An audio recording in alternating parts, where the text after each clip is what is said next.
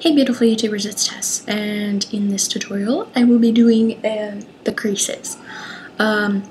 This is like literally the best consistency and color I've ever gotten for creases, so it's working really well. Sometimes you need to do something different, like apply it several times, but you can kind of see how, there we go, you can see how thick it is by how it drips down the pad.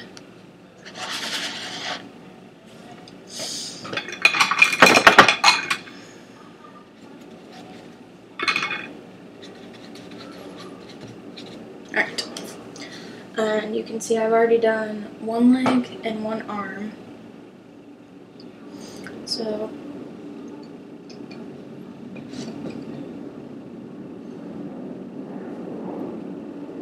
here's the before and after for you. Won't be able to tell much of a difference. This is before, this is after.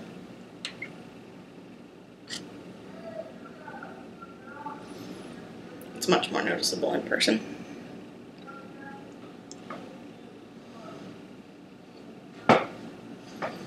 Alright. And then here is the creased.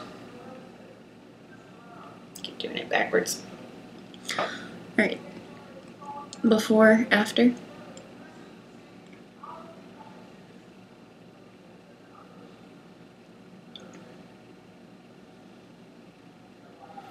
Increase the little dimples.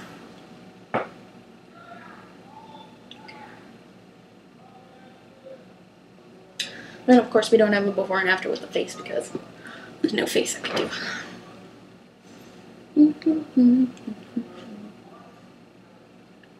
Wipe your brush off really good for the face. Actually, the best way to test it is I'll use my crease color on the lips to do my first, or like I'll do creases on the lips because the lips are going to be darker anyway.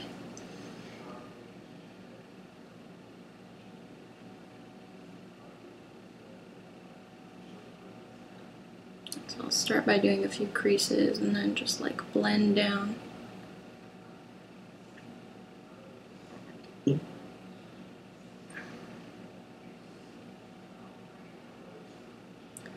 You can also line the lip with this color. So right now I'm lining the bottom lip. You don't want to line the lips too heavy because it won't look as natural. Just to kind of give you a mark of where to stop. In some kits, the lips are raised a little bit more and it's easier to tell. Other kits, it's hard. And you have to kind of create your own lip line, especially with the top lip line, you get that a lot.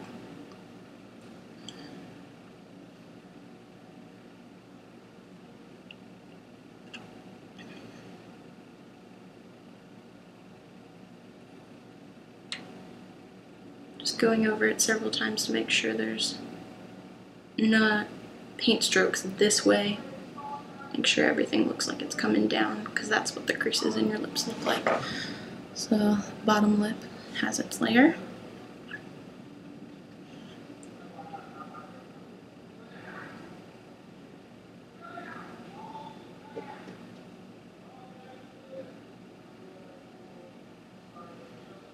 I know it's kind of hard to see what I'm doing. This isn't a very good tutorial. This is mostly just like, watch me reborn. Hopefully it helps with your color choice though.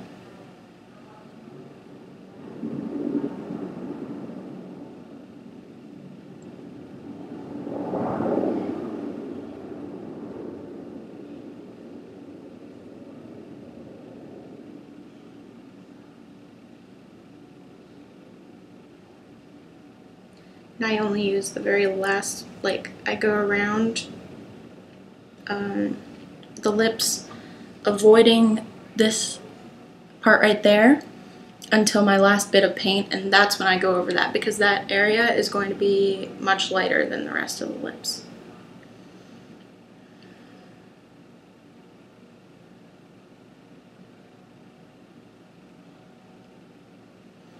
Doing a bit of a lip line now.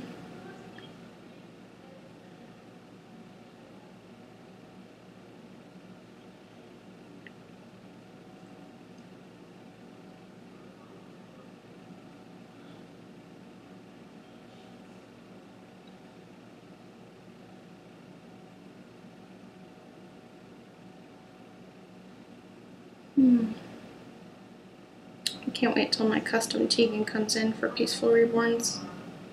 I love Laura Lee Eagle sculpts, and they just look like such a joy to paint. I'm being really nitpicky right now. Oh jeez, I spent 5 minutes on this. Let's move on. Alright. And then we have some creases. And we blend.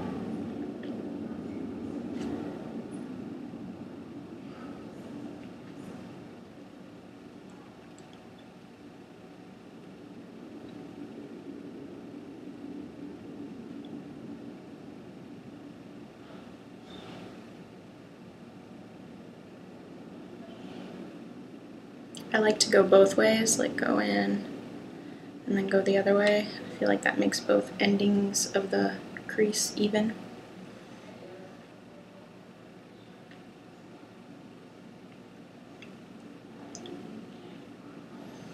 And we do creases around the nose.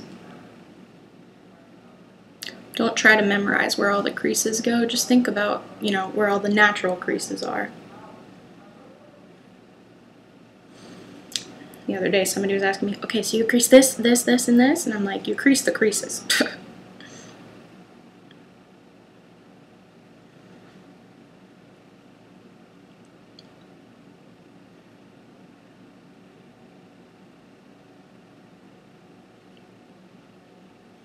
Alright, you want to be careful not to have too much paint when you're going into the center crease of the eye because it's a deep crease and it might pool. So you literally, like here's the little opening. What you're going for is to shade that top and the bottom of the opening.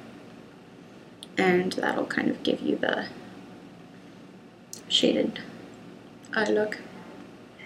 Probably should have done one and then showed you the difference, but too late.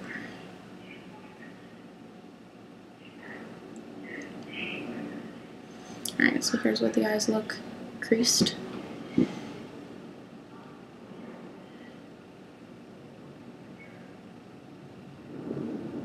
And you don't want to have too much paint on the brush when you're doing like the under eye creases and stuff because they aren't very dark at all.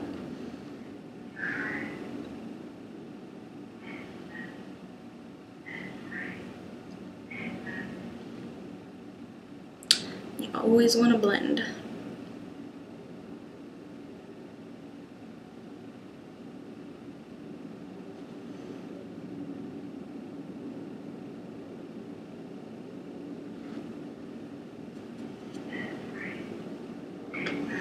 Alright, so we've gone up the eye, down the eye on that.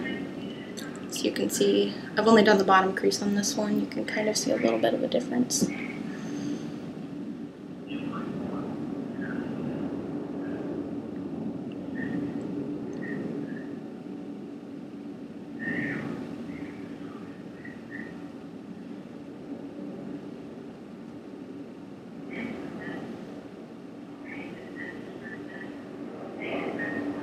Alright, so now we have the creases on the top and the bottom. And you do not want to have much paint on your brush when you do this. But we're going to go in the corner of the eye just a little bit. And just like brush out. And then kind of go along the top of the eyelid. So it's like there and then here.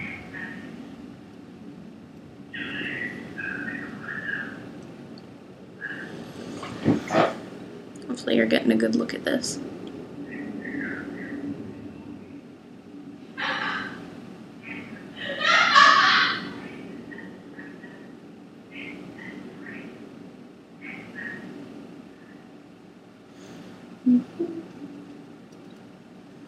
Look down and see the beggars at your feet. Look down and show some mercy if you can. Look down and see the sweepings of the street. Look down upon your fellow man.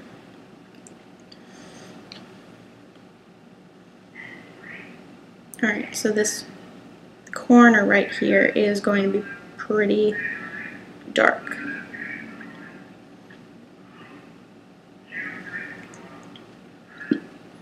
Compared to the rest of the very shaded stuff. And you can just like pull it out.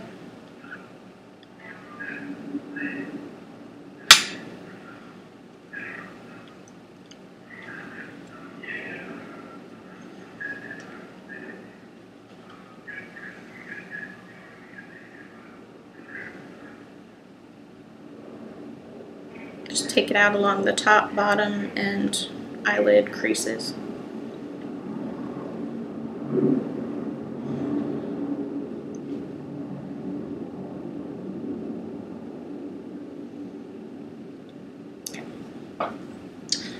So there's that. This is really taking forever.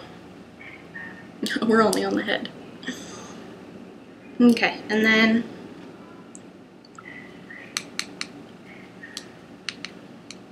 sorry this taking so long. Okay, so we've done those, and then you're gonna follow these. Oh, that's dark. It's okay. We blend.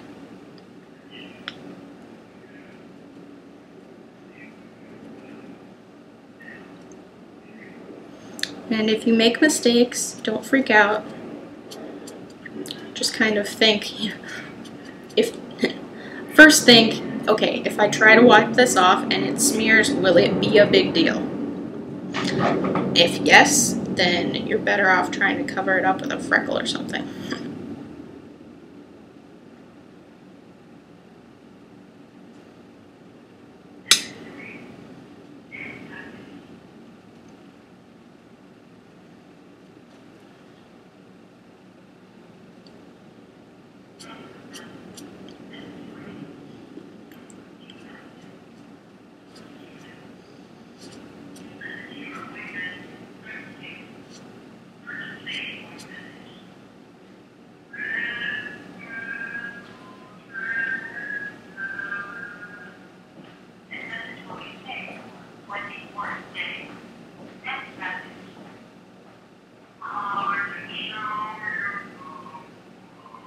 Tristan's listening to her messages.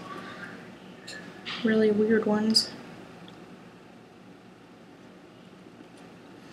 And the deeper the crease, which if this isn't obvious, the deeper the crease, the more the, you know, crease color, the more you want to go over it.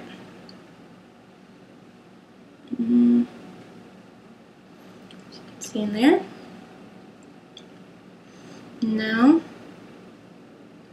Now what do we do? Oh, alright, so we're going to go along the back of the ear. Crease in there. Go along the back of the ear. Just kind of like that.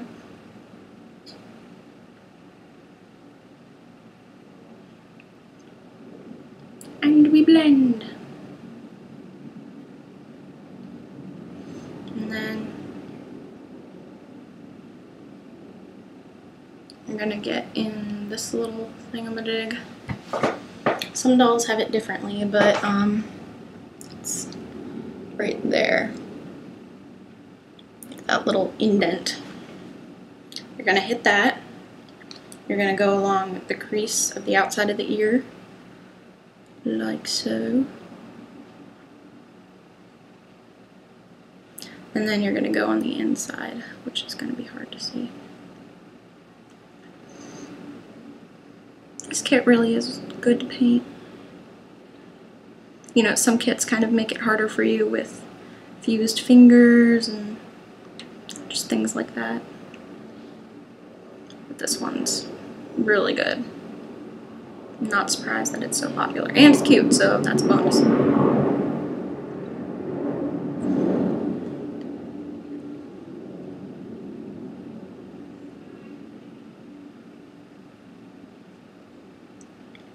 And this will be, inside the ear at least, will be one of those steps that you're going to be repeating over several layers until it gets the right color. Alright, so there's that ear. Here's the unpainted ear, painted ear, unpainted, painted. Unpainted, painted.